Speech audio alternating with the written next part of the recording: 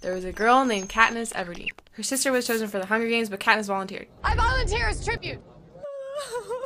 And that's how she met Peter. So they were shipped off to the capital. They became famous, then the game started. There was a huge fight at the cornucopia, but Katniss ran away. She bumped into a girl.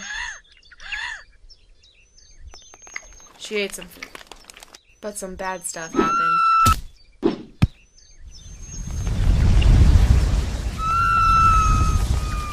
And even more bad stuff. Then she hid back in a tree again, and that's where she met Rue. They blew up some stuff. But things didn't end well for Rue. And Katniss found Peeta. They had some personal time. But then some dogs chased them. They ran back to the cornucopia. But unfortunately, someone was already there. So Katniss shot him. And they both won the Hunger Games. Then,